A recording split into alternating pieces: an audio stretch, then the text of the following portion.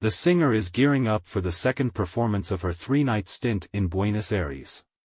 Travis Kelce has arrived in Argentina ahead of Taylor Swift's second show.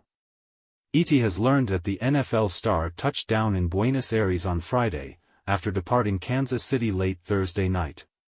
Kelce's arrival in South America comes after he stepped out in Kansas City on Thursday night to attend Chiefs quarterback Patrick Mahomes' 15 and the Mahomes Foundation. While Kelce was at the charity event, Swift was playing to more than 80,000 fans at Estadio Monumental in Buenos Aires, the first stop on the next leg of her Eras tour. It's no surprise that Kelce traveled to see Swift in action, as E.T. previously reported that, thanks to the Chiefs' bye week, the tight end would be making the trip south of the equator. Daily Mail was first to report news of Kelce's arrival in Argentina.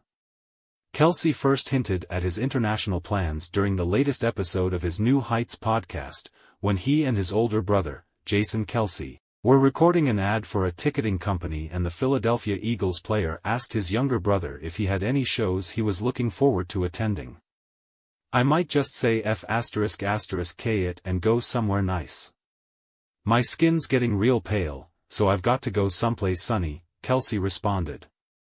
"Someplace south, closer to the equator." Kelce and Swift were last seen together when she attended his October 22 game against the Los Angeles Chargers. After the Chiefs secured the win, they left the stadium hand in hand and she gave him a kiss on the cheek, before heading out for a dinner date.